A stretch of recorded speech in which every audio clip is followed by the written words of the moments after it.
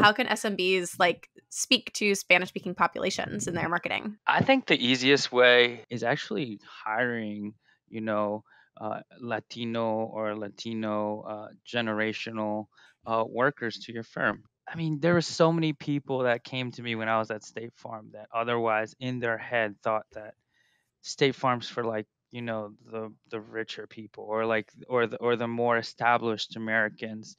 Um, and then when they found out, and I was there opening the door with welcome arms, they're like, oh my god, this is great.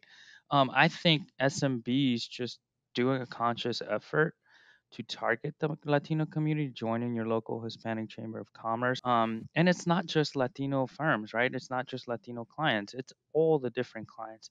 And even those small Latino SMBs that are just starting off, through joining larger chambers, they have opportunity